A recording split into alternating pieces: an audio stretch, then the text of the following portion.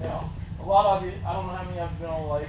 If you want to look at these, are a couple of screenshots I got from yesterday. If y'all want to just pass them around, this is what you're looking for. This is what's happening right now. And I'll try and tell you some things. I'll try and look in the crystal ball and tell you what I think is going to happen, which that's pretty risky, but we'll try it. Lately, I think a huge percentage of the fish, I don't care what kind, the white bass, what few of them there are, the catfish, the spotted bass and the stripers, they're really locking into main lake humps. I mean, I'm amazed how many fish on some of these high spots.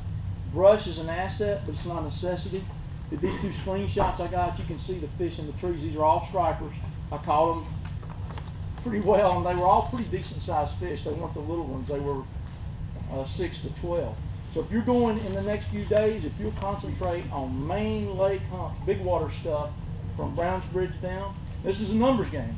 This is what gets people in trouble, I think, when you pull over one. The fish are deep enough, they're not going to hide from your sonar. They are skittish in that you can't sit there and keep catching them. I've had this problem all week. I'll go over a hump, I'll see this picture, and I mean, it's to the point where you can see it, and you just turn around and just about count your rod down 5, 4, 3, and you get a bite, maybe two fish on the rig. That's happening a lot. But they'll spook. It's hard to just keep going over it and over it and over it. I've tried it, it doesn't work. And as much work as it is, and as much effort, after you go over and you catch a couple, leave it. That seems crazy. You're leaving fish to find fish. But they'll scatter. If you leave them alone and come back in an hour at that same place, they'll probably be back on it and go back and catch 1 or 2 or 3. And if you can be lucky enough early in the day to pin down 2 or 3 places that are holding fish, you start bouncing around. It's running gun fish.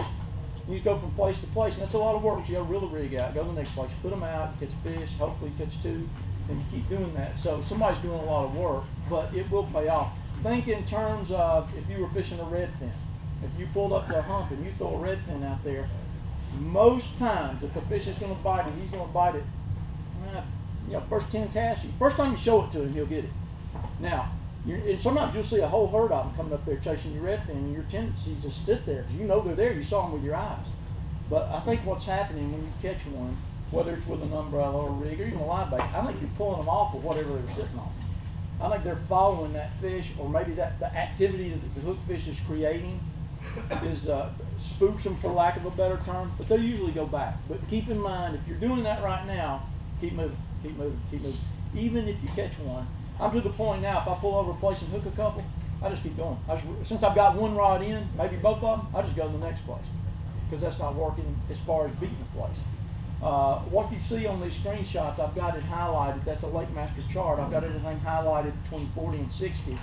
Everything that's on the shallow side of 40s in white, everything on the deep sides in 60, which really helps to follow the contours. And what I'm looking for particularly, a lot of fish will be right on top of the crest, but all these high spots will have little secondary points coming off of them. That's where I'm seeing a lot of fish. And a lot of them are glued into a tree. They're in the brush. I've tried catching with spoons, and I've tried catching with bait, and I'm really having trouble getting to bite either one, which is amazing to me. Some of the places I've been going day after day, and they're a majority of the time, I've tried putting baits down, put my trolling motor down, and just easing up there, and just dragging the bait right in them, and I rarely get one to bite it. That doesn't make any sense to me either. You think a live herring versus an umbrella, something live, something real, but I think it's a reaction bite. I think they want to chase it. I've tried, yeah, and I've seen that before, and it's every time I see it, it's mind-boggling to me. I've tried pulling up to them and dropping a spoon, which we got to talk about spoons. If you aren't fishing spoons, you're leaving some fish on the table, and we'll get that in a minute. But I've tried easing up to this, even with my trolling motor, so my big motor's not running, which I don't think big motors spook fish near as much as we like to think we do. That's a real handy excuse. I've used it myself. But the more I fish, the more I think for every day a motor scares a fish, there's a day he'll come and see what it is. I believe that. And I'm not sure more days than not he'll come and see what it is. They're curious by nature. But I've tried easing up to these places and wait until I see this picture you're looking at and dropping spoons right in them. I rarely get one to bite it. To go quicker. So it's a trolling bite right now. Why is that? Who knows? I've had my best luck pulling my rigs 110 to 120. I'm pulling a 4-arm, 3-ounce bucktail rig, 110, 120, maybe 130. Y'all look at the depth of the hump and basing on that. And I'm pulling in 2.5 miles an hour, nothing fancy. If you see that picture and you go over it, he's going to bite it. I think the paddle tails, a 4-inch shad, are producing a little bit better than a 6-inch twister. but I don't see a lot of difference. When you get them ganged up like that, they're usually going to bite. So, I don't. Yes, sir. What size jigs are you running? What size jigs are we using? I'm using 1s or 3/4. Which there is a difference. When you think about 9 jigs, you got a 3/4, and you go to a 1, a couple ounces of lead, which is going to add roughly 2 feet to the total depth of your rig, 2 or 3 feet, which can be a lot. I don't think these fish are real depth sensitive as far as biting the rig, but it's the difference between getting hung and not, which is a huge aggravation. There's nothing worse than seeing this picture you're looking at, and and you pull your rig right in the tree before he has a chance to bite it. And then you go back and get it. You're watching the fish while you're bouncing your retriever around. You're watching them leave. So depth control right now is good for, it's not, I've seen them coming way up. A lot of these fish I'm seeing will be 25 to 40. And still those fish that are 40, I can get them to come take that rig. That rig at 110, 120 is only running about 18 to 22 feet, somewhere there, depending on boat speed. So they're willing to come up, and I've always thought they'll feed up better than they'll feed down. But there's nothing worse than getting in that situation and getting hung. Plus, it's just time consuming. That's, to me, the worst part of fishing an umbrella. I hate to go retrieve them. You can't leave it. Now, I know a lot of people are using braid. Nothing wrong with braid. And, you know, you wrap around a cleat and just snatch that tree out of the water. Nothing wrong with that either. That's easier and quicker, really, than going back and getting the rig. But I've used mono so long, and I feel like I've got such a good feel for where it's at and what it's doing, I'm reluctant to change. And I think braid's great. There's nothing wrong with that, and that's not a criticism. How long will this bite last is anybody's guess. I felt like it was starting to change last week, and we had this big cold front. I really expected them to do something different, but they're on them better now than they were before. So nothing's changed. Hopefully we can milk it for a little while, but if you're going anytime soon and you're not doing that, you're missing the boat. Now there's another real good bite going on, and this one of my pet peeves. It always has been. See how I say, I don't hurt anybody's feelings, I don't make anybody mad, because nothing wrong with live bait.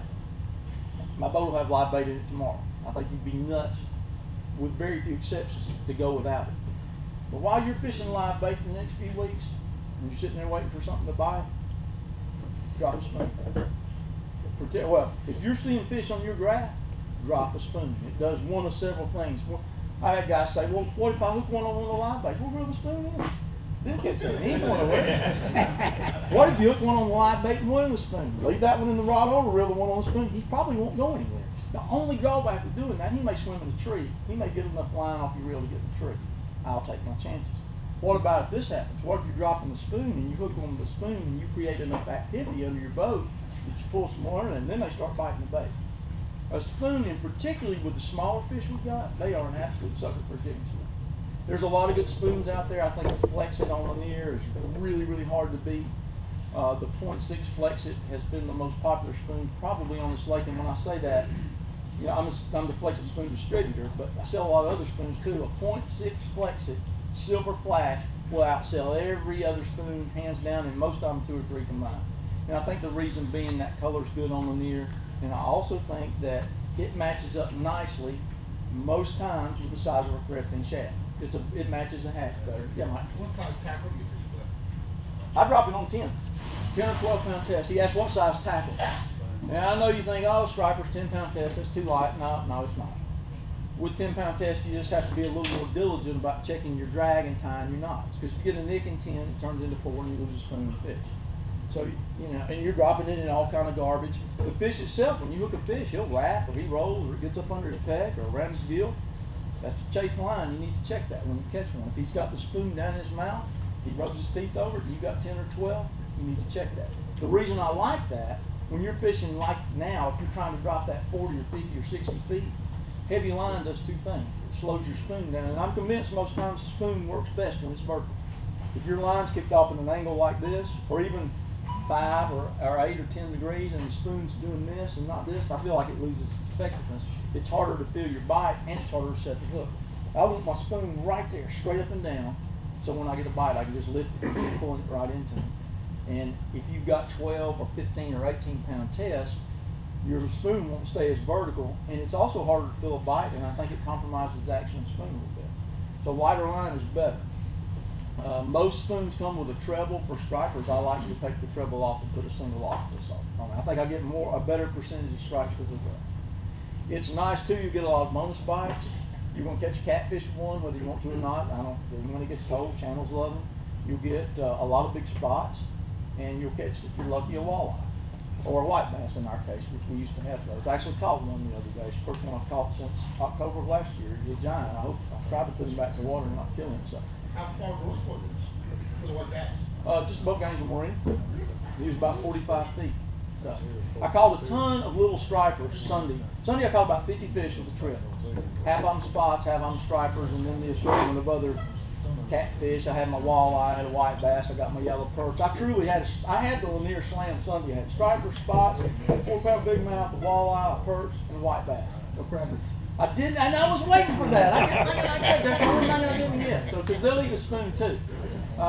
But in this year particularly, I think the spoon's important because we're going to have so many of those smaller fish. So if you see, you don't have to fish it all the time, but keep one tied on. If you see fish on your graph and there's any density at all, drop the spoon and a lot of times they'll eat it. Does it have to be on the bottom? No. I like to fish the spoon. I literally like to pick it up and let it hit the bottom. But watch your sonar. And this is why if you look at my boat's set up just like a bass boat. I've got a bow-mounted sonar unit right there so I can watch my spoon. I started on the bottom, but if you're in 40 feet and you see a fish at 20, he'll eat it if you give him a chance. If you're watching everyone at 20, look at that, my spoon's in 40. He's not going to get it. You pull it up to him, he'll bite it. That's why I use a bait casting reel as opposed to a spinning reel. With a spinning reel, if you're on the bottom, you know how deep you are, but if you need to pull your spoon up to a targeted depth, you don't know where you're at. With a bait caster, most of them, if you're using an Ambassador 6500, any Ambassador reel with a 6 in it, every time your worm gear goes across the face of the reel, you're taking up or giving out 10 feet of line to the inch. So if you're in 40 and your worm gear goes across there one time, you're in 30. If you've got a 5500 reel or any reel with a 5 in it, it's 8 foot across. So if you're in 40, come up one time, you just brought up 8 feet of line. Do it twice, you're in 16. You don't have to be real precise because then you're jigging it too. You know, think about it, your rod's at level with the water, you're holding it at your belt. When you do that, you just lift your spoon 6 or 8 feet. You can pull it into a fish a lot by doing that. But that is going to be a more viable technique. You're going to catch a lot of little ones. Big ones will bite it. So don't get in the habit of thinking it's a little fish bait because I don't think it is. I think the little ones are just more aggressive. They're also prone to bunch up, and that's when the spoon works best when you got density. Because I think what you're doing is getting a bite where somebody, it's just like if there was one piece of pizza left, we might all rush, you know, there's 50 of us in here, I might be a little more prone to get that piece. But if I'm by myself, I'm not in a hurry. Same thing when you got 50 fish. Yes, sir. Mack, are you waiting until you see the fish on the graph before you drop the spoon, or you just go into an area you want to see off the bead? I'm almost always, if I've got live baits down, I'm almost always casting or dropping something. Okay. For one, I'm ADD. I got to be doing something. Or whatever I'm sure there's some kind of letter assignment you give me, I don't know what it is. But, particularly if I'm seeing them. But so many times I get extra bites, bonus bites if you will, and I'm convinced that the activity of artificials can create, you can incite a frenzy. So, and it's just, how about this? Yeah, if I ever see them, I keep something to cast or drop. But there's nothing worse than they come up under your boat and you're scrambling for something and they're gone. You got it down there, then they're there, you got it in space. It takes a lot of diligence because a lot of times you're doing nothing, you're bouncing around and nothing happens. But yes, I tend to be fishing something or casting something. In the spring, if I was fishing shallow, I'm casting a bucktail or jerkbait or something because it's just an extra bait more. And when you're fishing deep, you don't get the saturation. Fishing shallow and you got baits behind you on a planer board, but I'm throwing something to the bank and I can go between docks or beside a log where I can't drag a planer board. And I think casting's an advantage there. Now everything's under the boat anyway, but it's the 5th or 6th bait and it's something different than you got down there. And you have the flexibility of moving it up and down very rapidly to adjust what you see on the grass. Are you bending, putting any curve in your flat? I do not. That's a great question. A Flex-It spoon, that's how it got its name. It's a bendable spoon. And most people probably do bend them. I usually don't because I don't want to slow it down because if I'm fishing 30 to 60 feet, I want to get it down there and keep it there. If I slow it up, if I bend it, I slow it up and I'm not holding bottom like I was. There's probably times when that's a good thing, but too many people do it, so there's something to it. If you've been one, you'll see it totally changes the action. And of course, there's a lot of jigging spoons out there. The slab type spoons, the Flex-It spoon, and then you've got a whole nother series of spoons that, if you're an old timer like me, a Daredevil, somebody remember, or a Sidewinder, the spoon that fills that place now is probably the Nichols Flutter spoon, which is a really nice spoon. It gives you a totally different look in the water. So sometimes that's good. I wouldn't be afraid to change with that. I usually start with a Flex-It, and it's hard to beat, but not limited to. I really like that Flutter spoon that Nichols makes. I've had some good luck with that, and going into the winter, I'm expecting more for that. The other reason, yeah, have you used any of those tungsten spoons, you know, because they're smaller, but they're heavier? Yeah. I wonder if they Can't afford them. I can't afford them. They're not my budget. No, tungsten's great. It's got an application. I just thought maybe, you know, when they're hitting on those really small threads in the winter, they might. I was going to say, it's going to have an advantage when you need to downsize, because when you start talking about little bitty spoons, a half or certainly a quarter, it's hard to get it to hold bottom in 40 feet. You can't feel it. It's hard to catch a fish with. Crappie like those little spoons when they get deep, but you know, that's where they have their application. Really small stuff, and they're good baits, but they are expensive. Yes, sir. How big is that Flex-It spoon you're talking about? It's made in 4 sizes: a ½ ounce, a half, and then a 0.6. I don't know why they chose 0.6, and then a 3/4 and a 1. I don't the half and the 3/4. If you look at them in the store, they're a completely different shape than the 0.6 and the 1 ounce. The 0.6 and the 1 is a flatter, broader profile, and I like them better. I feel like they do better. I don't really like the 3/4. I like the shape of it. Hopkins spoons is always a good choice. That's been around forever. That will work here nicely. They're pricey, but they work. They're a chrome spoon. I think some of the colors that Flex-It has too do nicely on this lake. So, and the other reason you need to keep a spoon tight on, this surprises you. Everybody thinks it's great. Its application is to be fished vertically. It's one of the best things in the world to cast at schooling fish. Everybody wants to throw topwater at schooling fish. I do too. It's fun. It's cool to see them eat it. A lot of times it'll get a bite. But if you think about it, they're pretty inefficient. How many times if you've thrown it right in a big herd of stripers, he'll knock it around. It's great fun now. He'll waller on it. He'll push it around. But he won't get hooked. How many times when he did get hooked, you get him up here, and he's used every stinking treble hook you've got. He's taking full advantage of it. And they're still out there busting, and you got to deal with that. And the ones that aren't in the fish are in the net. You got to remember, too, as a guide, you know, I've always trained, I'm geared for numbers, man. I want to get them. And you know what I'm talking about on this lake so many times. When you've got fish on top, you better make it happen, because they won't stay there. Sometimes you get one shot. So I'm in that mindset too. A spoon does several things, and a boattail falls in this category, but it doesn't fish as well vertically. This is where a spoon has more well-rounded practical applications. It casts very well into the wind, especially that 1 ounce. If you can punch a hole in the wind, it'll go.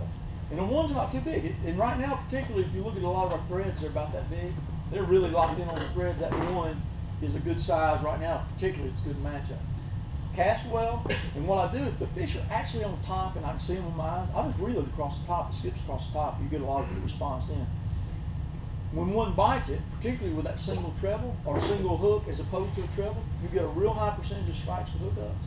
And when you get him in the boat, you can wrench that hook out and swing your spoon right back out there. The other advantage of a spoon versus a topwater, and you've all had this happen, you see a big wad up on top, and about the time you get right here, they go down. Okay? It's hard to pull that fish back up to the topwater in most cases, or a lot of cases, particularly if fish that's over open water. When he's starting to sound, you've got a pretty big playing field there. So when and if he's pushing bait down, there's no reason, and if there's bait around, there's no reason for him to come back to your one topwater when he's got 1,000 shad, whatever. Spoon, you can throw it out there and just put your reeling gear and let it sink. Drop it right down to where they're at. Because they're usually, if you're that quick, they're not too far. And they're still biting, they're still feeding. They're just not willing to feed on top. So, spoons, I think, are highly underutilized by striper fishing because it's a bass bait. Nobody's ever told the striper that. What size and style hook are you putting on these spoons? I'm putting an octopus hook on it. And I've played around with the circle, and I've had pretty good luck with the circle. But I'm using the same octopus hook that you're putting on your live bait. Usually I'm running like a 1/0, most times maybe a 2 on the 1 ounce spoon. But I've had good luck with the hookup. Do you have a question? You're just stretching up there. Try that. And when you're sitting around with live bait, watch, because it's going to happen to you repeatedly, I think, this fall with all these little fish. Yeah, I know you guys sometimes you fish in tournaments, you might not want a little one, but what the heck, it won't hurt a little bit. Never know what happens. Still fun. It's another pull on the line, and you never know when there's a big one that you get his attention, or that little one kicking around, you trigger him to come over and eat one of your baits. And the big ones will bite a spoon too. Don't misinterpret what I'm saying. You're going to catch a lot of little ones, just because if you don't catch a lot of little ones this year doing everything you're going to do, because they're big enough now to eat your herring.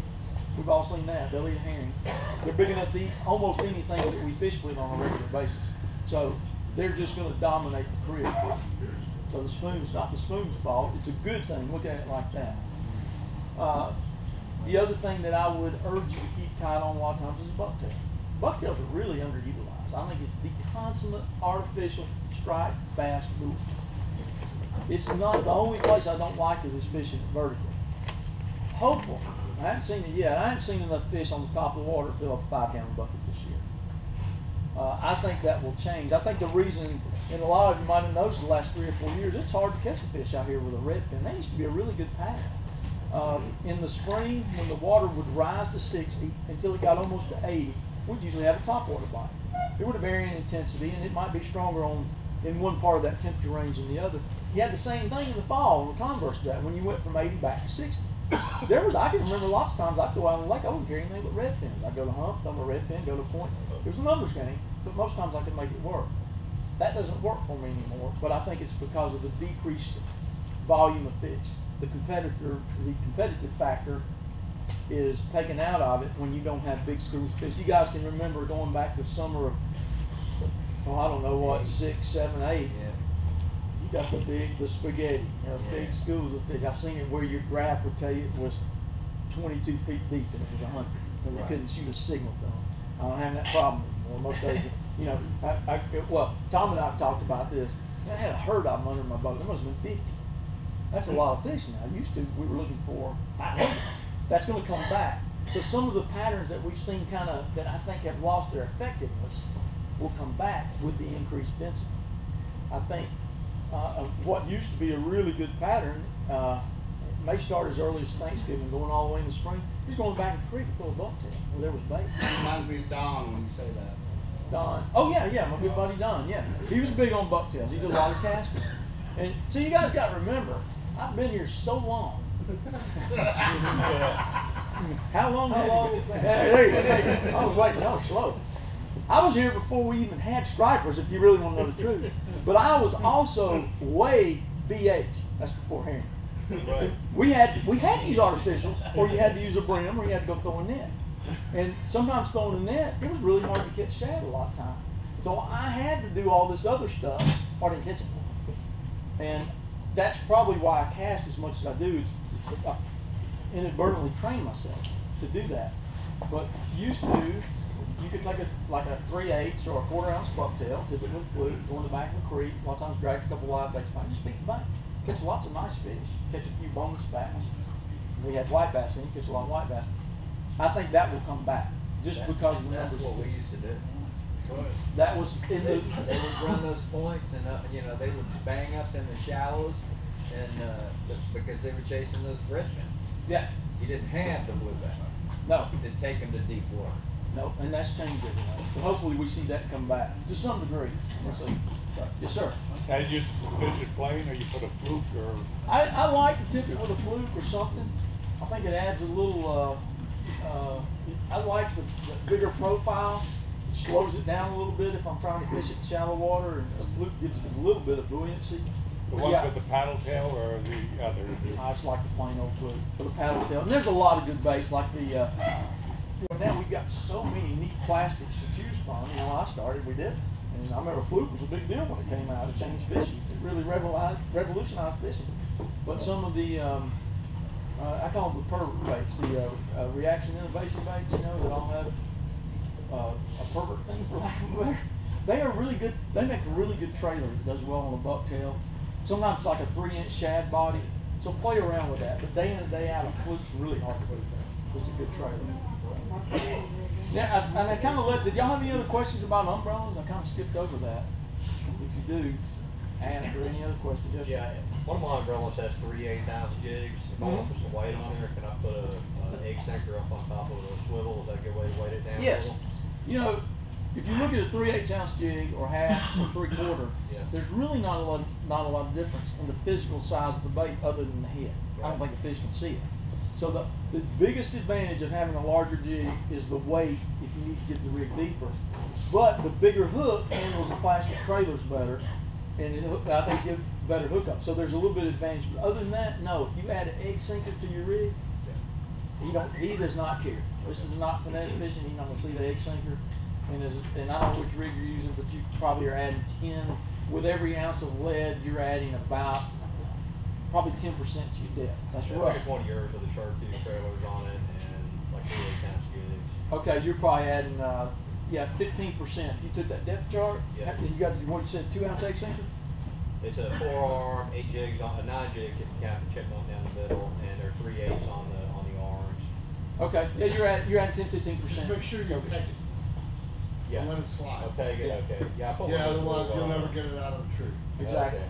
All right. Yeah, because it'll separate from the rig, and it'll do this in the water. The rig's over here, Okay. the sinker's here, and you can't move the retriever on that point. So it four of gets- those little C's at the bottom, but I need some on top to keep it down. Yeah, pin it with a toothpick, or a lot of guys will take, this is a lot of rigging, but have a swivel, a little piece of mono, and a swivel between the rig, the sinker between the rig and the sinker. But a Okay. toothpick will usually, particularly with the size line we're using with rigs, Yeah. mono especially, the toothpick will peg it, hold it fine.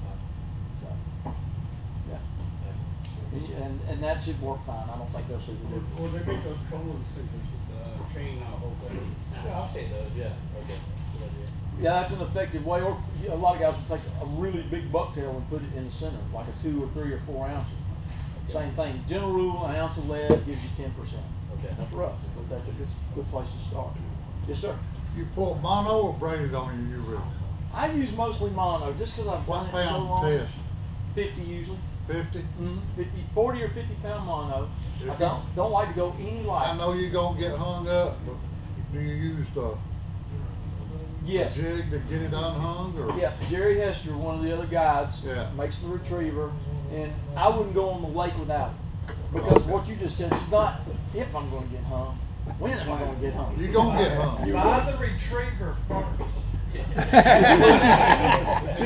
I broke 200 braid off the other day, so get up. Yeah, if you can't afford the retriever, you can't afford the rig. That's yeah, if you don't, it's just, you're going to get frustrated because it's just not practical. It becomes expensive when you start busting those off. We caught a bunch of fish on the U-rigs, but they're still all small. Same thing, planer boards or whatever. We tried it. I jumped up 200 pound braid. You still broke it off, wrap it around the cleat. But what kind of reel do you suggest with a counter? Gosh, I don't use counters. I use a pin for the Just, 20. how do you use your confidence? You're going No, back no, 120 no. feet, 150 feet? No, that's guessing. But on a 320, every time as you're releasing the line, Yeah. every time your worm gear goes across the face of the reel, you're giving out 10 feet of line.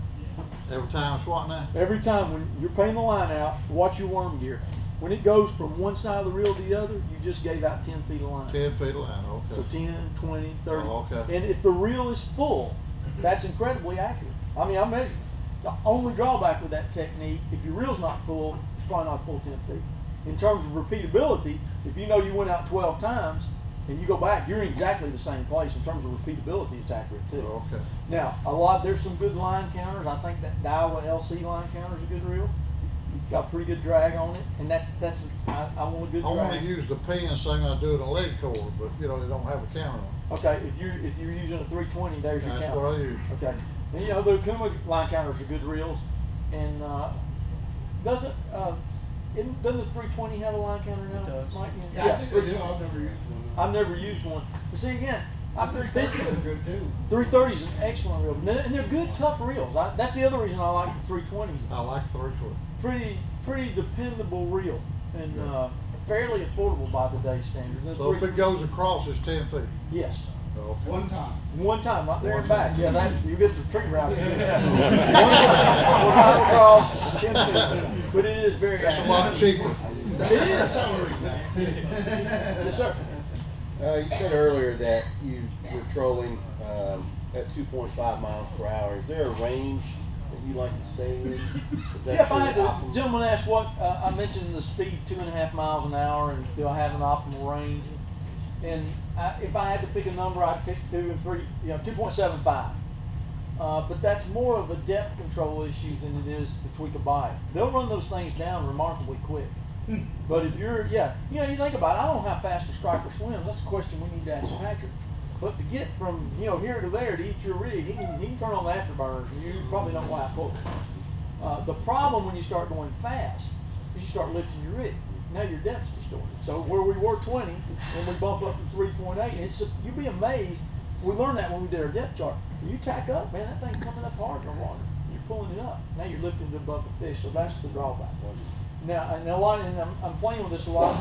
Like if I was fishing humps, like I was talking about right now, and I've got 2 that are, say, 100 yards apart, and I go to the first one, it's really not practical to clear all that mess and run over there. It's easier just to troll fast. But I might bump up to 6 or 7 miles an hour. You'd be surprised how many times I've had one eat it. Wow. Yeah, they can, and almost, or maybe I'm trolling over one of these humps, and Chris made us a new crappie hole, and I didn't know that brush pile was there, and I look at my gravity and like, oh, I got to get my lift over. I got to lift my rig up and over that. So I shower down on it, and I'm going just about to the point where I'm about to start coming out of the hole, and one just ripped the transom off. So, and so You think you're hung, but you're yeah, because at that speed, the bike's violent. It's and there's not, you're going so fast, the drag's barely continuous, as opposed to the herky-jerky motion you get when you get a fish on there at 2 miles an hour. When you're going 15, it's solid. And you think, oh, I got the tree, and you stop and it's him. So don't worry about that, but just remember when you change your speed, you're altering your depth. I mean, you just go in a half or 3/4 of a mile. You also got to factor in the wind. I've seen this a lot. If you're trolling this way at 2.5, and you've got a nice, even just like a 10, 12 mile an hour breeze behind you, and you turn around and go the other way, that's affecting your speed, which is affecting your depth. That's why sometimes guys say, I don't want to catch them, I'm going that way. That may be how the fish is positioned, but a lot of times I think it's because you've got the speed factor. When you're going that way, everything's tweaked. When you're going the other way, it's not. So, but they're pretty finicky about that. Yeah, Mike. I just wanted to mention, I've recently got a new motor, and we did a troll worth of poop, and I didn't realize that, on the throttle there's a tensioner that's in there that can be tightened up so you can make it stay where you want it to stay. Like I was having a hard time getting it to do. I like 2.8 speed, and if it was like how you put it in gear like an idle, it was like a 2.1. And then if I put it where it would stick, it was at 4.3. So I was like, I had to sit there all day long. I mean, I was sticking, door stops in there, pliers in there. I was drilling holes in there and sticking nails. I mean, and I finally took my boat in for 20-hour service, and I said, "There's a screw, you can tighten that up." Yeah. So if any of you have a problem getting your boat control at the speed you want, you can tighten up that thing. I said tighten it up so I got to lean my body up against that for it to move it. Yeah. When I put it where I put it, I want it to stay there. And most of them have that. Yeah. I'm having a problem because I got a newer motor that it's just too fast. 3.3, 3.4 is as slow as it will go. What is it? It's the show motor, the Yeah. Yamaha show motor. Yeah, it's a great motor. Does that? That's not too bad. Yeah. Do you think? I mean, am I out of? Should I just let another 30 yards out to accommodate? You're either going to have to put something on the boat to slow it down, or what you just said. I don't think 3.3 is too fast. But if you're trolling beside Mike, and he's going 2.8, and you're going 3.3, he's fishing deeper than you are. Yeah. So you got to let out more line, or drag a bucket, or. So how much line would you say would make that difference? 30 feet, 40 feet? So we're talking about half a mile. I'm going to guess 20 or 30 feet should do it. That's what. But that tells you how dramatic it is. Half a mile would seem like That's a nothing. lot. Yeah. It affects the speed dramatically. It really does. I was shocked. So, and when we did the depth chart, the depth chart. I'd like to tell you we had some really cool equation. And, Go ahead.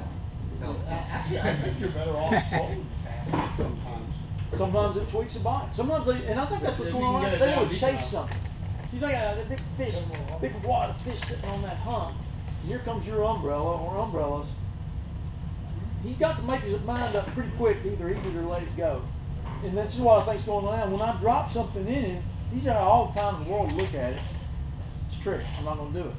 Here comes the umbrella this quick. I got to do it. I got to either do it now or I miss dinner. And usually once that first one turns, somebody follows. Yes, and well, Ken West made the other comment. He's been doing the same thing, and he told me he's had this happen a dozen times, where he hooks one, and you can tell, you know, with the tackle we're using, it overwhelms a little fish. But you see your rod, and you got that little one in there, all of a sudden, bam, the big one gets it, and he'll have one of those 18 inchers, and then he'll have a 15-pounder. So yes, if you get the first one to bite, I think everybody else is going, hey, wait a minute, what's going on? He ate, and I'm not. And in their world, you eat when you can, you get left behind. So there's a lot of merit to that. And I think that's the only explanation right now why they bite a rig and they wouldn't buy all this other stuff, because it's moving and it's triggering that reflex. It's a reflex bite. In fact, what about some of these bigger rigs that you can buy? Like you see these saltwater teaser rigs, it's got like 6 arms on it and 3 drops. I mean, have you ever tried, does more bait, more lures, is that better, or is that just, I mean? Yeah, that's a great question. Have you tried that? I've played around with some of the bigger rigs. You know, there's some made, I don't know if y'all are aware, there's umbrellas made that are this wide tip to tip. That's what I'm talking about. Yeah. You can go to, cost $300. $400. Imagine time Yeah, them up. it's right up there with tungsten, you know. Yeah, there's some merit to that, because I'm convinced, you know, the whole object of the umbrella is to create the illusion of a school of bait. A bigger school is better, right? 9's better than 5. Well, Yeah. theoretically, 15's better than 9. Those guys also that invented that ain't fishing where there's trees. They're fishing those. But yeah, there's some merit to it. Where we cross the line, where this isn't practical, I don't know. I've tried that, and I've also tried and had some luck with this. Putting it where you got your first umbrella and you got your long leader come out of the middle. Take that off, put a second umbrella behind it. Oh, really? Oh yeah. But what Mike said is a problem when they get hung. You usually lose one off unless that middle leader's really strong, because you can't get the retriever to the bottom rig. But I played with some of the bigger ones, and I really didn't catch that many more fish. And their logistics of messing with them, they don't store well. They're not they're cumbersome in the boat. So where we're at now with size is probably we're before we cross that tipping point. But yeah, there's more's good to a degree. Yes, sir. You ever troll those big imitation trout or something like that? Yeah, I played around with a lot of plugs, and not you're talking like maybe like The big plastic. like a big plastic hard lure, or like the real pricey swim baits. The rubber ones. Okay, yeah. Those I haven't pulled those probably as much as I should. They'll work. I've had a lot of luck over the years pulling diving plugs, specifically a Cisco Kid. You know, that's a musky plug, and they're hard to find here actually, and the application's limited. But that one, Storm used to make a plug called a Big Mac. That's not the only reason I pulled it, I promise. Just for that. But it was a big diving plug. Redfin. There's a redfin that's got a diving bill on it. It's almost impossible to find.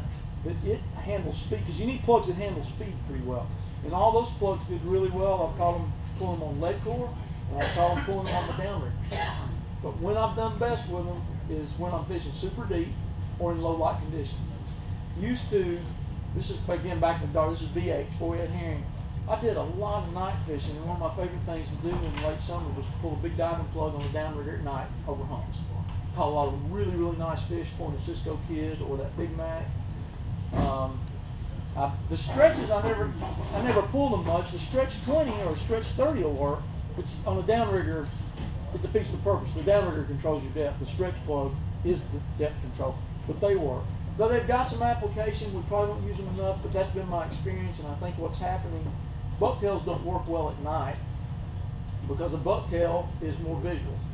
You take a big diving plug, and it's displacing a lot of water, making a lot of noise, and I think they feel it through their lateral line. I think sight comes into play at the very last instance. He knows it's over there, he can feel it. He knows something's over there, so he comes over and sees it. Whereas a bucktail, he doesn't know it's there. I've caught very few fish trolling with a bucktail. And I would troll during the day with a bucktail, catch them fine, and then when it got dark, I stopped catching them. and I put the plug on and start catching. Most times when I've caught fish in the day with a plug, it's when I'm fishing in depths of 30 feet or greater, which is low light condition. But yes, that has some merit. And you might want to keep a couple Cisco's in the boat and put them on Lake or down there in the summer, but they'll catch some nice fish. That's a good pattern. What about the hard plastic one baits, the jointed baits? Yeah, well, Chris wants to know if we were playing around any with the hard, real expensive swim baits like a bull shad or sticklebird, swarming hornet, blueback. That's a really good. We know they eat them because the bass fishermen gripe about them taking away from them all the time. You know, they're complaining. They're throwing them on the sun, so 20-pounder takes it from them. Yeah, we know they eat them, and they probably are really good baits to throw with. I haven't neglected that, to be honest. There's no reason why they wouldn't work. Well, that's probably why people aren't playing. You know that bull shad, a custom bull shad with this custom pants, $100 swim bait. Yeah. So if you're dragging 2 of those around, we're dragging $200 in baits. And that's, you know, we just went to 400-pound braid because we can't afford to lose it on that. But they work.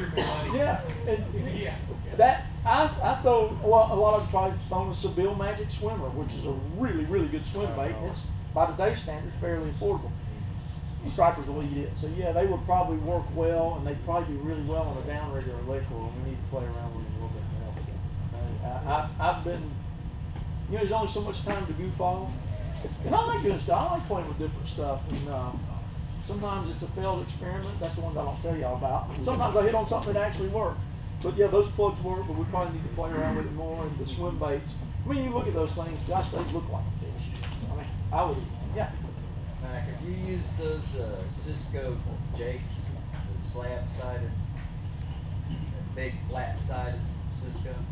Oh yeah, it's like a grandma, and that same plug. Yeah, I like those. They don't dive with the flip though. You got to put them on a rigger or leg cord. Right. But they, gosh, I should have brought one to show you. I didn't think about it. But there was one. Cisco makes one, and there's a plug that comes out of North Carolina called a grandma, and they make them as big as 18 inches.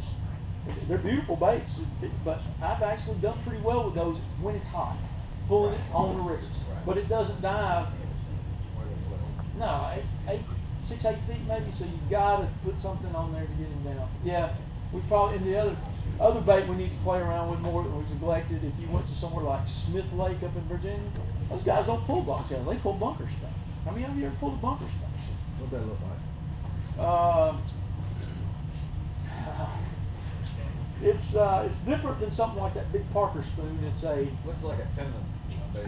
yeah, it's more of a saltwater bait. It's very light, looks really good in the water, and it's like a Tony Aceta spoon. Most of them have the hooks actually screwed in the blade, but they look good in the water. We need to play around with more. I've caught some fish with them. I've neglected that too.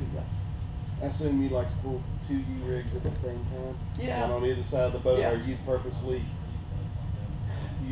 put one down at a different depth, and so you're covering different water columns, or you That's a keep them great question. If we're pulling 2 rigs, do we want to stagger them? And usually not, because if they're staggered, that's when they'll get hung. If I go over a place and I see them and I want to twist back over again, you can be pretty aggressive with your rig. You can make a 180 real easy if everything's equal. Your line size is equal, your rigs are equal. If you're pulling different weights or you got them at different depths, that's when you're more prone to get hung. Now, what I will do sometimes, particularly if I'm not dialed in and I don't really know what depth I'm looking for, I'll fish a 3rd rig, but I'll make it either decisively heavier or decisively lighter and fish the lighter one way back behind the other 2. Mack Attack. Yeah, the Mack Attack, what we call the Mack Attack. Or I'll fish a big heavy one right there under my motor where they never get tangled. And that gives me the ability to probe different depths. Then the Mack Attacks he's referring to, when we first got umbrellas, we made a 3-arm umbrella. And I probably still got one. The shaft that held the thing together was an arrow shaft, or the weight that held it together was an arrow shaft. And we poured the lead down the arrow shaft. Just some worthless trivia and get a kick out of it. We fished them really light because we started fishing them in the spring. So the 3 arms, and we got all the weight out of them that we could. But those do nicely. Put it back there a couple hundred feet, and you can fish it real shallow, which sometimes I think is real nice. Yeah, it won't go, unless you weight it down, it won't go anywhere. There's also a trend, I'm seeing more and more people take an umbrella and load it up with 9 2-ounce jigs. The advantage of that is it fishes, I mean, it's almost like a downrod. You can actually see it a lot of times on your sonar. which gives you the ability to twist and turn if you're following contour lines. That opens up some doors there. Like if you said, okay, we're going to stay in 40 feet, we're going down this bank at 40 feet. Bank 40 feet, because your rig's not back there, and it's not kicking outside. When you turn, you know, your rig kind of kicks outside your turn. The big ones stay right under, and it's more instantaneous. And that gives you the ability to fish 2 more rigs like you normally do, at 150 back. You weight 2 down right here. And it's been my experience most times, if they're biting the darn things though, and you dial in 2's enough. Yeah. And yeah, there's a lot of things you do. You pull them on planer boards. That's something we neglect. We don't do that enough. I know Tom's played with it some. The times I've done it, it's worked. I just don't do it. The problem with pulling an umbrella on a planer board is you're not looking over there and you don't see that brush pile. If you got 4 rigs out and you grind one into a brush pile, you got to clear all that stuff. It's incredibly time consuming. So I think 2 or 3 right behind the boat is going to be the maximum spread and effective. Yes, sir. Is it time for red fins or what color? I know you love white. Yeah, and if I had to pick one, bone or that old chrome blue that's always working. And I really question with red fin if color matters. I think he sees that silhouette up there. Now, yeah, it's time on the calendar, but the fish don't have the right calendar. I have not seen no fish do it. Yeah, but now don't get in the habit of thinking you got to see them. Again, going back to the old days, in this temperature range, you know, I'm seeing mid-60s, which is really good for a red fin. Really good. You could just go to a point or a hump, throw your red fin out there, and they come up and get it. And they'll come out of a lot of water. They'll come out 25, 30 feet. That's been a lousy technique though. I tried it a couple times and I haven't caught one this spring. I didn't catch many this spring on it. So I got them in the boat. I'm starting to wonder if we're going to see that. What's catching my eye, and when I go up lake particularly, all the stripers I'm catching up north are 40, 45. All the bass are 40, 45. I don't know if we're going to get a topwater bite or not. But I would keep it in the boat. If it's going to happen, it ought to happen now. Pretty simple. Just the optimal temperature. Yes, sir. For night fishing, have you used any fluorescent lures? Have you done anything? Yeah, we played around with a lot of stuff. Fluorescent lures. We actually made a night glow trailer. It's pretty cool. I caught any fish with them, but it's a good concept. I've not been able to make it work consistently.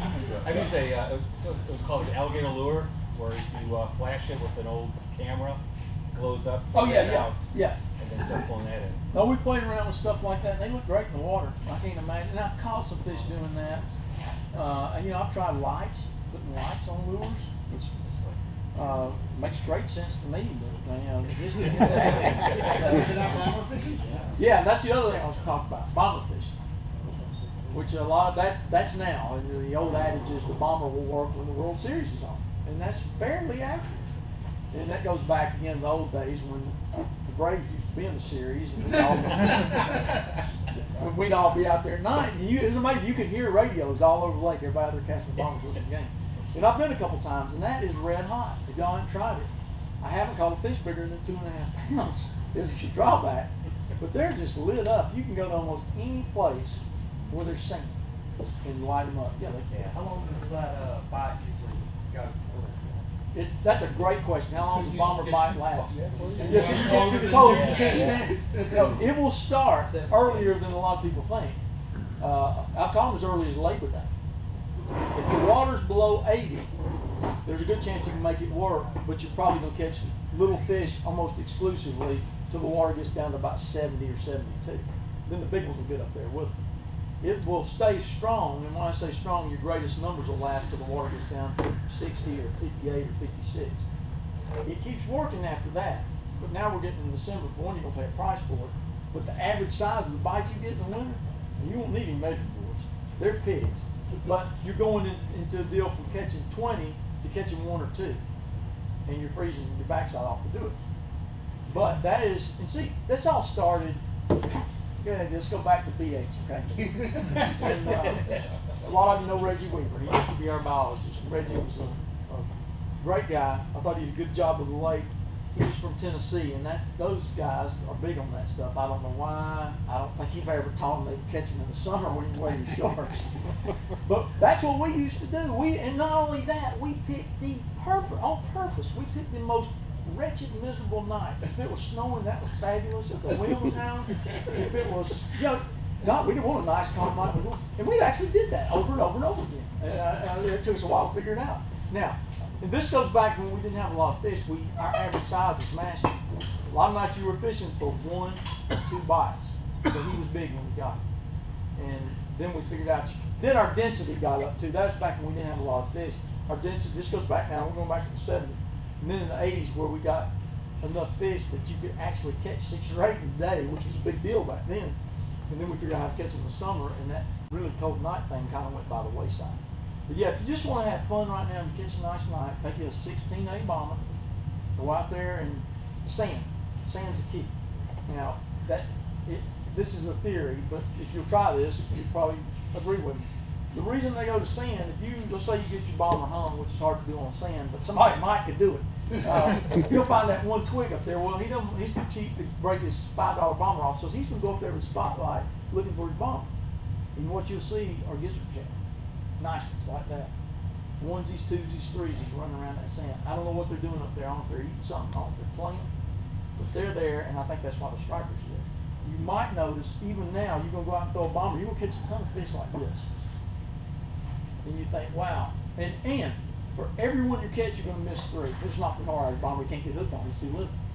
So you think, I'm going to switch to a smaller plug and catch all of them. They don't bite it. I tried throwing a big stick, I got the same number of bites. And I think it's because they're keyed in on those gizzards. Now that's not to say that's always the case. And that 16-8 bomber is hard to beat. McStick's good. Oh gosh, what's the other plug? An 18S Repala. Most people know that.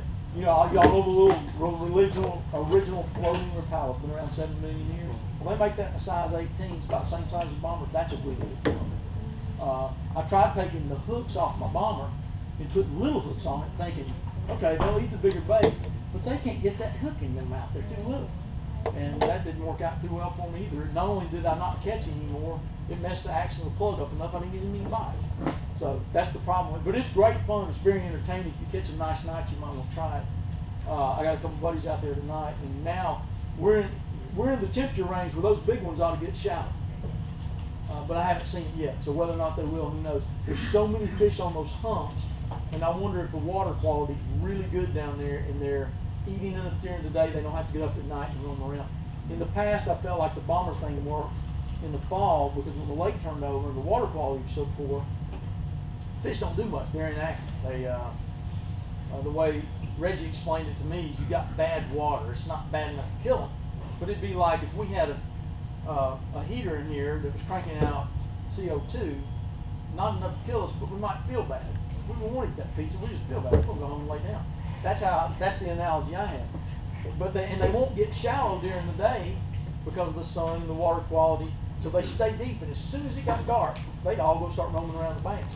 And you'll notice a lot of nights, your best bite will be from dark until 9:30 or 10. Now you might catch them all night. There might be peaks activity during the night, but I think that's because they all go at once because they're hungry. And that first 2 or 3 places, you just wear them out. Then it'd settle down, you beat out fish all night, singles and doubles. But that was the thinking there. And this year I wonder if there's such good water quality and there's bait down there that they're not moving. Because I haven't talked to anybody that's caught a big fish on a bottom. And it's never been a great way to catch a lot of big ones. It's more, but still lots of, teenagers, so it's a good pattern. Yeah. Do you still occasionally scream like a little girl when they hit right into the boat? Oh yeah, oh yeah. After you've gone a little while without a bite, and they're bad to do this. Particularly, you might be sitting in, and this is the other thing. This is kind of hard concept. They'll get really, really shallow, a foot or 2. I mean, right up on that sand. Your plug will be grinding the bottom like you're a bass guy cranking the crankbait. They'll be rooting in the bottom. They'll go up there and get it. You'll hear him when he hits your plug. You'll hear him before you feel him. Sometimes it's that shallow. His momentum will carry him out of the water. But you're sitting in 5 feet and you're talking, and he'll bite it right. I'm calling it that much line out. Yeah, that'll wake you up, especially if it is a 15-pound. But it's a really fun pattern. I think everything's magnified or enhanced at night. So, even a 2-pounder seems, that's a big one, it's a 2-pounder. On your umbrella rig fishing, is the umbrella rig bite started up already on the north end of the lake? Oh, yeah. Yeah. So it's all over already? I know it was doing well on the south end, but... I think the difference is, and Buck had a good day up lake the other day pulling a rig. The difference right now, when you go up there, the way the topography of the lake is, you don't have near as many big main lake high spots up there because the lake neck's down. So it's more of a, you're pulling points and banks. Just go down a bank, follow 40-foot contour. And what you probably find when you're doing that, you'll go down a bank forever, and then there'll be a place where it flattens out. Maybe not even a point, but flat, but it'll usually be on that brush. But yeah, it's working. Historically, umbrellas produce really well from Thanksgiving into February. So theoretically, we might have, this might last. And I think an umbrella is always a viable technique. And I'm not saying fish them all day, every day, but it's like any other bait. Sometimes it's a primary weapon, sometimes it's a secondary technique. But if you've got both, at least give yourself that option. What it does do is the greatest search tool ever made. I do this all the time. You see them with a rig, reel it in, put bait on, reel it in, cast them. You don't have to. But we found them. Because let's face it, bait can be, I think in deep water, a very ineffective search tool. Because you're going 2 miles an hour. With a rig, or 0.2 miles, 0.5, whatever. With a rig, we're saturating an area to where we can either find them, determine if this is a good place to be, or do we need to cut our losses and get out. So it's also great if you're fishing in wind. You probably had it where whatever you were trying to do was compromised by wind, whether it's live bait fishing or casting. And you get a day where it's blowing 18 to 20, and you're trying to fish in main lake. I think those kind of things can compromise. Well, you can pull a rig in some pretty sloppy conditions. It might not be pretty, but it's effective. Whereas casting or fishing bait may not. It gets compromised. So keep them in your boat. It's just, don't stop doing any of the things you're doing. But if you're not pulling a rig, add it to what you're doing. It just makes you a better fisherman. It gives you all kind of options. So, because look, I'll be the first to tell you, I'd rather catch a fish doing some of the stuff we're talking. My favorite way to catch them is probably with a bucktail, casting a bucktail on the back of the creek. And I love topwater fishing, which I'm out of luck now, evidently. But just they don't take up much room. They don't eat anything. Leave them in the boat, have them in there all the time, because they will catch you some fish. Yeah, right.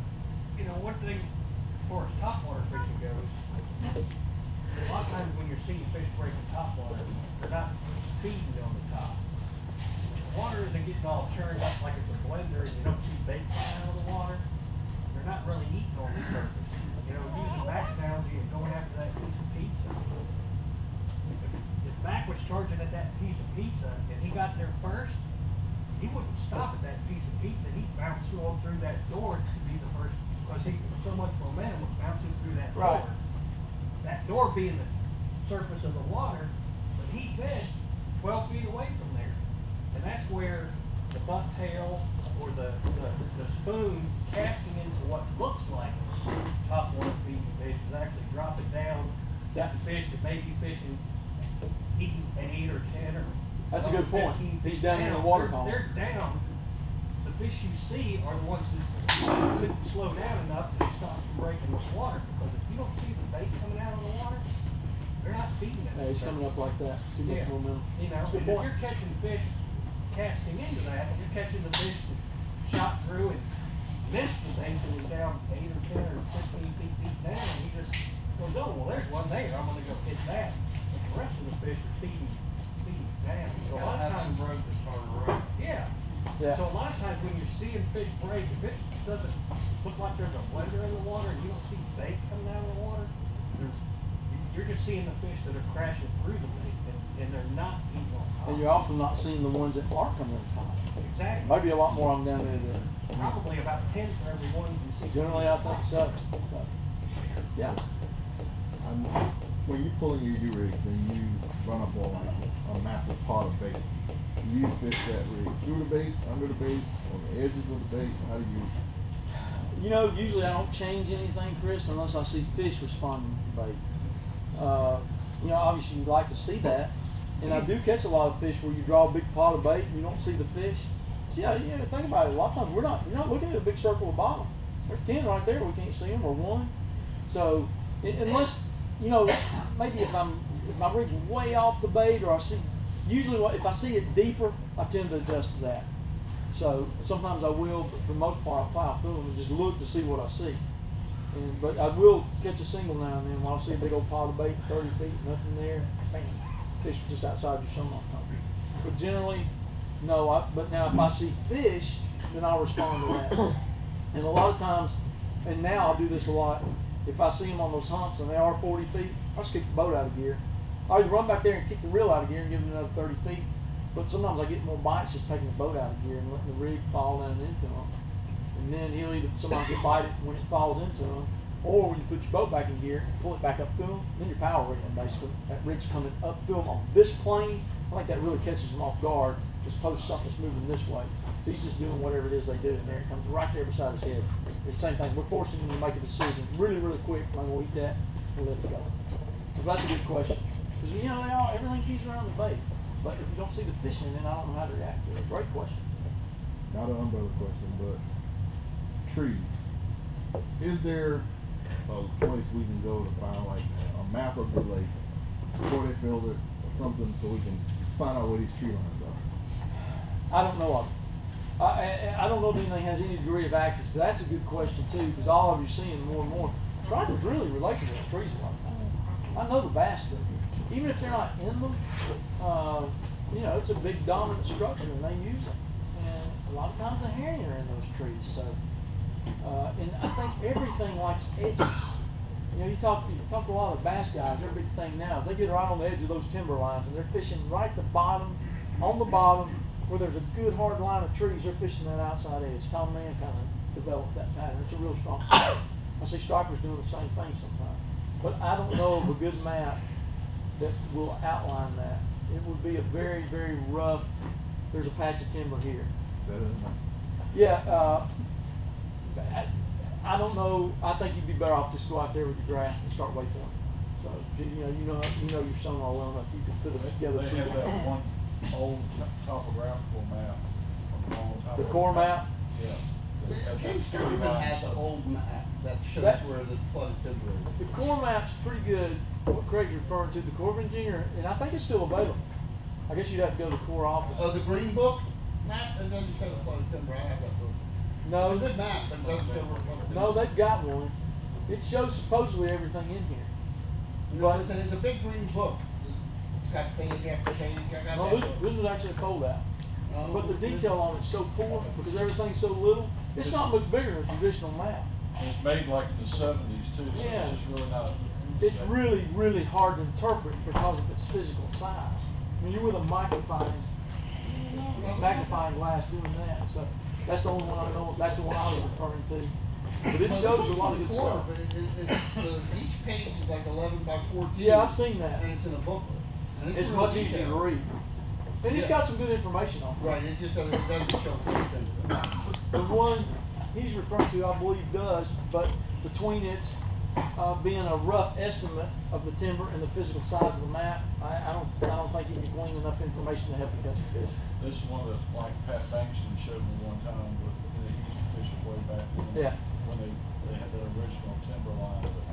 But I bet you a lot of that stuff's been pushed out by the dam water. I mean, I'm sure it's changed in 50 years. Yeah. So. Well, we've all done our umbrellas. We're taking the tops off one at a time. You know, every time we knock one down a foot or two, that's good. So, yes, sir. Is the water turnover over, or what would it be? No, it's not over. But I think the lion's share of it is over. Typically, the bulk of the turnover happens in October. When you get below 60 degrees, that's when you really, it's still happening, but it's, the effects of it, the biggest effects of it are over. Reggie told me to actually completely turn the lake over, took from mid-September through almost Christmas. Yeah. Completely flip it. But there's about 6 weeks there, most of it in October we're having. Double is mostly bubbles, is that what you know, or? You'll see bubbles, you'll see changes in water color. You know, too, you get in the back of the creek sometimes, you'll see it'll have a very different color once you get on the main lake. The biggest giveaway, I think, is when you drive over to Chattahoochee. When it looks bad, it looks like the pea soup. Yeah. It's got that really ugly green color, and we're in full turnover mode. That's, I think, the greatest indicator. That, and if you'll call over to the Gwinnett County filter plant, they're a real good gauge because they're constantly measuring the turbidity of the water because they have to treat it. How they treat it's based on turbidity. And they can tell you what the water quality is. And they're a real good indication. So, but I don't know if it's any better than the river. But they will tell you, yeah, they're real high. They're this level, or they're real low. This year, they had the turbidity level stayed real low. all through October. So something, I don't know what it was, evidently something happened that affects the turnover were minimized to some degree. Because it didn't get too hot this year? DO stayed real good on you too. Yeah, DO level stayed really good. I don't know, yeah, we had, a lake level never got hot. That's what I think it was. It wasn't as hot on the surface, and we'd have to ask Patrick about this, but I wonder if that first 30 feet of water never heated up and the quality didn't go down as much. And you might have noticed it after we get that real good deep water summer bite when we're catching 60 to 100 feet. And as soon as that ended, they went and got on the humps in that 30 to 40, maybe 50 foot range. So there must have been really good water there. So they must have had better water than they had in past years, which is good. So hopefully, I don't think we lose a lot of fish during that time of year, but sometimes they don't gain as much weight. They'll actually separate themselves from the forage base. They might even lose weight. So hopefully it made for a stronger population. And it looks good. There's still a good number of nice fish out there. I felt like we did better this summer than we did last year. So everything looks really good. The lake looks good. I'm really excited about the future. So we got some good Just fish. can't find no big fish. That'll happen soon enough. And I'm really impressed Maybe you with better the look back there on that board. They'll get there. They're getting way quick. It looks like to me we've got lots of little ones with a great forage base. And I'm amazed. I started catching those little guys last year in October. I'm amazed how quickly they've grown. And bass fishing as much as I do, I kept catching them. Not intentionally, but you could just watch them grow, and then we got in the summer, they got big enough to eat a herring or a spoon, that kind of stuff. So yeah, it looks good. And, you take all those little ones we got now, and look what we're going to have 2 years from now. 2 years, that's right. And then the class following up, so I'm really optimistic about that. That was good to see. I am We had a too. couple rough summers there. I think fishing, I know me personally, I didn't catch the fish in 10 and 11, but I guess, 10, 11, and 12, I thought were very subpar years. So, just the numbers weren't there. Hopefully we'll do that, but all populations are cyclical. I think Lake Lanier is very healthy. So we're in good shape and nothing but good things. And we're going to evidently be rewarded for that dip we had in the population, that trough. Now we're coming out, we're going to go through the mountain. So get everything done that you need to do, because in the next couple of years, it's just fully on responsibility. We're fishing. Don't tell your wives I told you that. I'll repeat that. So, y'all got any more questions or comments? Or I brought a couple rigs. I talked with the folks in Hammond. If you want one, unless Tom's already stolen, they're back there. They said 20% off, which puts them at 24. If you want one, if not. But again, I really appreciate y'all having me out. Keep coming, keep having me back. I'm impressed. But no, I really appreciate what you guys do as a club. You probably don't realize it, but Lake Lanier produces some of the finest fishermen in the southeast, maybe the country. I believe that. Yeah, and it's part of it's because we have to be versatile. This lake can be pretty. This lake will make you an angler, but you guys as a club and this lake as a whole, we're I think you kind of set some standards with techniques. A lot of times you're on the front end of things. You're doing things that other people don't do on other lakes. They're behind the curve. And you should be proud of that, and I think you're a good voice for our industry, and I like some of the things you do with conservation. I'm certainly way on the front edge of that, and that's great. And I appreciate what y'all do collectively as a group. Just remember that. You're some of the finest anglers in the southeast. I'd stake that against anybody. And same, you look at our bass guys. We produce a lot of good bass guys. So let's keep Lake Lanier in the forefront, and be proud of what you do. And thanks again. And again, I appreciate your support, Captain. Appreciate you, Mo.